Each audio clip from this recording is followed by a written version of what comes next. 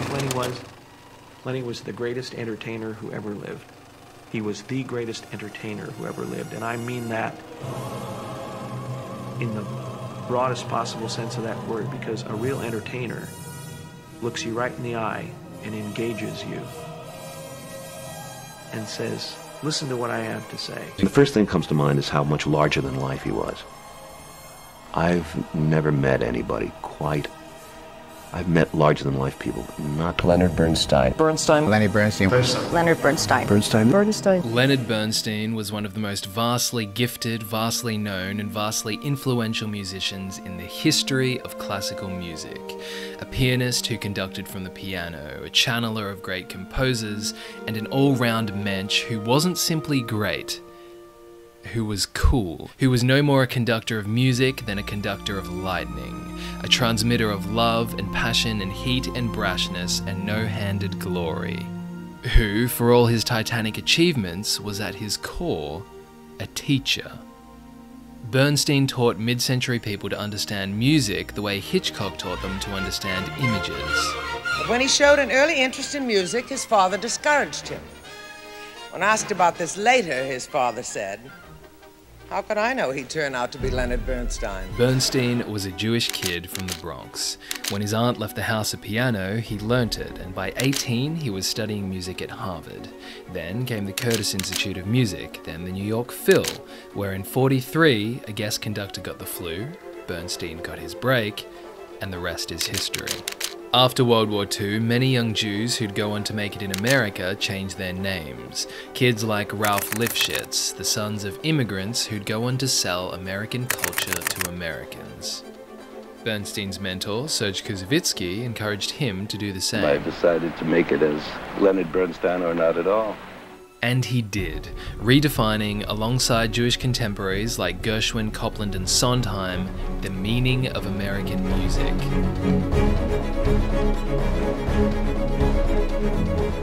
Cementing music's place among the contemporary theatrical arts. It is true that my music is theater-oriented, all of it is. But I don't see anything particularly demeaning about that, because the theater is a great place. Bernstein celebrated the dispersion of musical taste in 20th century America.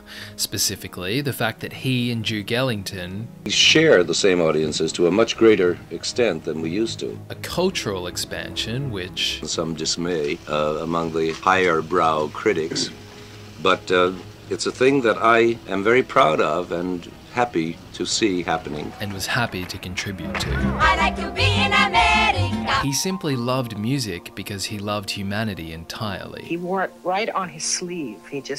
That was it. I'm music, I love music, that's it. He injected humanism into his own work. In rehearsing Stravinsky's The Rite of Spring, Bernstein chided his players for being so well raised that they'd forgotten the agrestic filthiness of our origins. I think you're all too well-mannered. Really bestial. I mean, this is beastly music brought to the highest, most refined point. Bernstein infiltrated the plush world of classical music and forced it to reflect ours. That's right. It's primeval, primordial, whatever you want to call it. If a sound wasn't true, Bernstein would hunt it and kill it. No one could conceal mistakes, not even behind the podium of leadership. I was a young conductor too, so I can speak from experience that there are times when you get confused or lost, or you're not sure if it's the first time or the second time, or is this the G major one or the B flat. We all get it, we kids down here. No, when I mix We up... know when you're bullshitting us. Okay. Bernstein's sense of truth and of timing made him a tough teacher. You're ahead of me. You can see the fear on this poor guy's face. And he was but one of a number of victims. I don't know how to tell you to do it, but do it. It was in Bernstein's nature to mine people because it was in his nature to mine himself. Despite producing 107 major compositions by the end of his life, he lamented the fact that he didn't make more. Actually, I have written a very small body of music. And since writing music is the most important thing I can do, the main dissatisfaction is therefore that I have written so little music. This dissatisfaction is intrinsic to many creative people, but it's also a product of one's environment.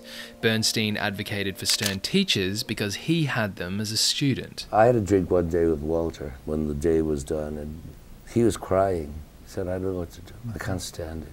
And I said, I know, I can't stand it either, but you just have to do it. You have to suffer this man's standards because that's what we're learning. As a student, Bernstein regularly came under J.K. Simmons and Whiplash-level scrutiny. For the final father-fucking time, say it louder! I'm upset! But as a teacher, he was always forgivable because there was never any malice. Sure, he embarrassed people, but it was all in the name of good music and listening to the truth. I'm very happy I studied with Benguerova. She was a tyrant, and she taught me to listen. The first year was hell with her. I was so shaking and frightened that I could barely play. And the second year I realized that she was a great lady and that she loved me enough to be tyrannical.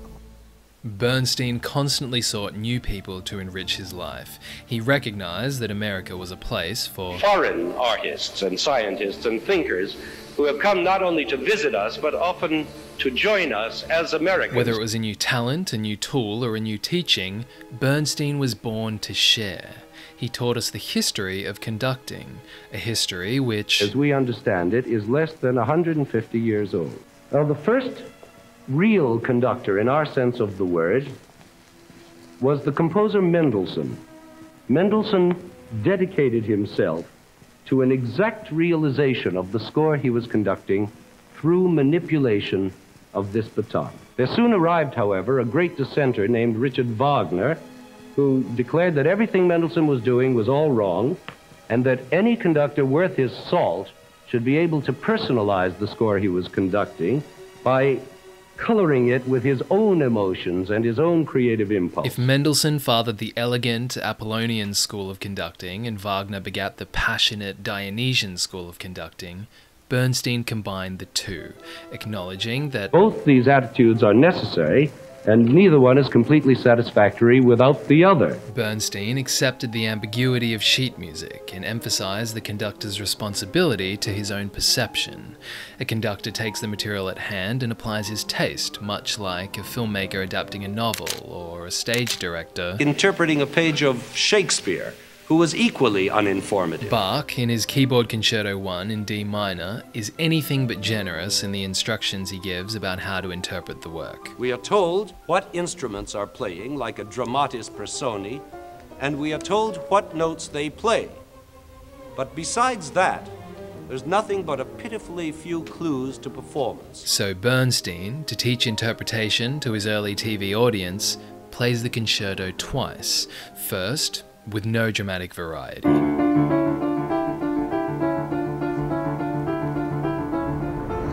And second, by mirroring its rise and fall with analogous rises and falls of volume, like this. The resulting sounds are a credit to Bernstein and Bach.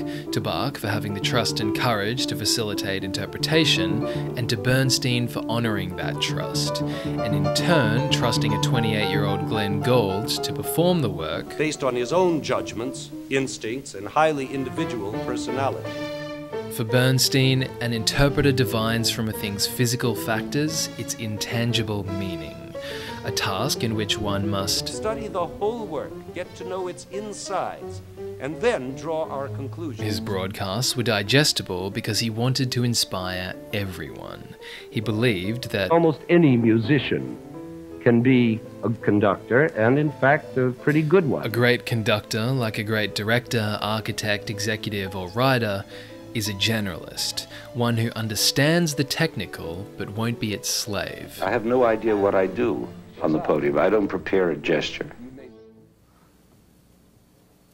And blast off.